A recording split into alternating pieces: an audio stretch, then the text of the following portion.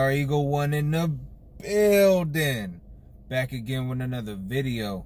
And first thing first, it looks like Zach Ertz is in contract negotiation right now. He's going to get a big deal, which he should have got a long time ago. Like Zach Ertz, he's one of these players that can put his whole body on the line. Like he had that injury last year and recent years too, just going in and out. Like you see him going to the tent, man, that's bad news, because that guy, he can go through some pain. So Zach Ertz getting that job done, and with that whole rib injury he had, and he still played through it, that's a deal right there. I just can't get past that. Like if you see him out there still playing knowing he's hurt, like if you don't get this guy a contract and a big deal now, like Dallas Goedert coming in the midst kind of stopped it away, like, because now we got 2 tight ends and you don't see that every day. So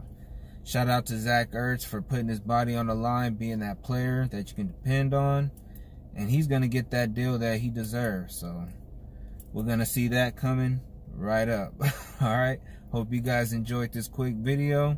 Season is coming up fast now, so Eagle games right around the corner. We coming. All right, stay tuned if you're new.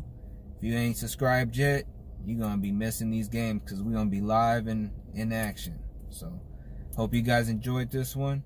PR Eagle signing off.